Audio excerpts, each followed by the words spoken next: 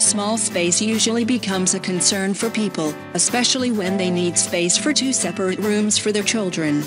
Well, the space may be a factor responsible for the attractive interior design, but a little creativity and judgment in the use of space can help you with the efficient design.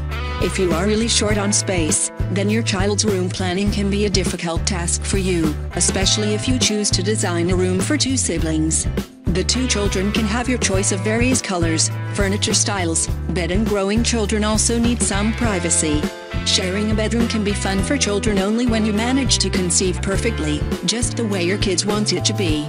Kids room plan and furniture. When designing a single room shared by two and you are short on space, then you need to keep some crucial aspects in mind.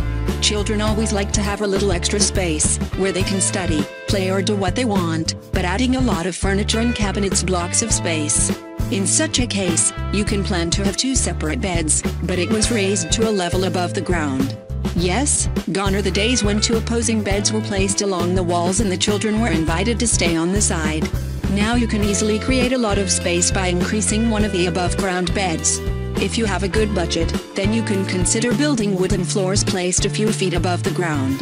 Above the ground, you can place a bed and keep a lightweight closet where you can store your child what he does.